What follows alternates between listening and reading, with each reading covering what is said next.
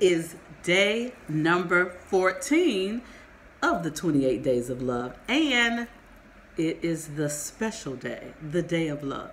Happy Valentine's Day to you. I am your host, Dr. Sabrina, the People Expert, and today we're going to begin our 5-day journey into the 5 stages of a love relationship. All love relationships have 5 stages if they make it to each stage. And so today we're going to talk about the first stage. We're going to go a little deep. We're going to talk about the passion stage. And every stage starts with a P. So it's the 5 P's of love relationships. The 5 P stages. The first stage is passion. And so think about it. When you first fell in love, and I don't even like to call it falling in love. I like to call it walking into love, rising into love. Because anytime I have fallen, it has not been good. Anytime I have fallen down the steps, fallen on the porch, fallen, and I can't get up, it's not been good. So I don't want to fall in love. I want to choose love. But when I choose love, I need to be informed about the stages that this love relationship will go in. So the first stage, the passion stage, is the romantic stage. Oh, that's when you're infatuated. And when you think about the word romance and passion, I kind of looked it up and saw some other things that we think about, words that go with passion. Affection. You can't wait to touch them and rub on their face and all of that. You are showing strong feelings, intense feelings for the person. There's excitement about seeing the person or hearing from the person. There's joy. There is rapture. There's a love. There's a crush. There's infatuation. There is, can I say it? The other L word, lust. Because things in your loins get excited when you're around this person at this stage. But there's also a flip side to this. You may have misery. Because when you have this high feeling about this person and you really want to be with this person, when you don't, when you can't, there becomes misery.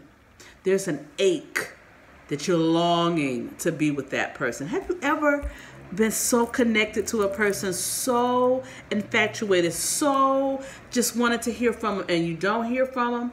That's not a good space. So knowing that that happens in this passion stage.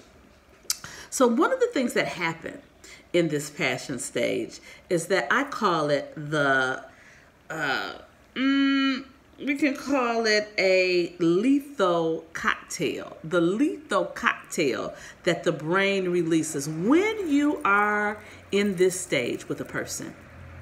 Your brain has a cocktail that it produces: oxytocin, dopamine, endorphins. All those things are put together, and that lethal cocktail makes you a little crazy. It also makes you feel like and act like you're addicted to a drug. That same feeling that you have if you are addicted to alcohol or crack or heroin or whatever that thing is that you're longing for, that you done got hooked into. That's what this cocktail does in your brain. So you will have a euphoric feeling around being with this person, and your brain is going to release those hormones. And that lethal combination, that really makes you a little cray-cray. Makes you a little crazy. Makes you just a little crazy. It just does. And so you need to understand that this high that you have at this stage can last anywhere from 2 months to 2 years. Oh yes, you can be so infatuated. So I remember when me and my second husband, I have to be honest, I've been married twice, so I have 2 husbands because I've been divorced twice. But my second husband, it was almost like soon as we got together, it was some type of electric something. It just was like, psh, psh, psh. And everywhere he went, I went. Everywhere I went, he went. It was like, where you going? Where you going? What you doing? What you doing? We were so just wanting to be together. And I was so happy to be around him. We laughed, we joked, oh my goodness, it was just a wonderful time. It really was. And so in that stage, that's a great thing. But when that stage is coming to an end,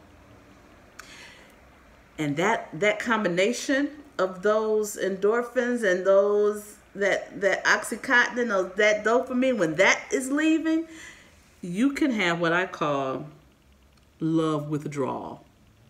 And with love withdrawal, it's like a love hangover. You remember the boss, Diana Ross herself said, if there's a cure for this, I don't want it.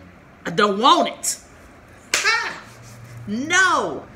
It's a sweet hangover. They want it. You want to be with that person. You want that attachment. You want that connection. You want the affection. You want all of that. So in this stage, you also need to know that you are attracted to your opposite. So the thing that you are high in, generally your mate is not. And the thing that your mate is high in, generally you are not. So the very thing at the beginning you are excited about because it's different, it's new, you have different things to talk about, different interests.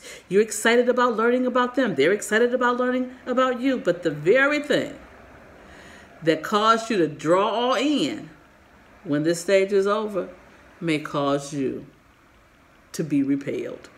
The very thing that you thought was so fascinating is the thing that'll get on your nerves. So you have to know that you're going to go through these stages. And when you have the intellect and the knowledge and the wisdom, you can go through the stages knowing what to expect, knowing how to move to the next stage so that you can get to the point that you're at that last stage. And that's a paradise stage. Yes, you go from passion to paradise. So know that if you're new in love, that you are at the passion state. But let me say this.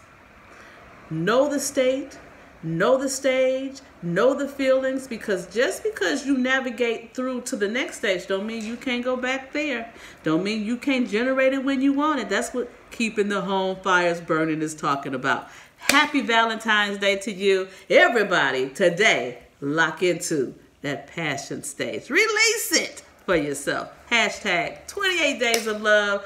I will see you tomorrow.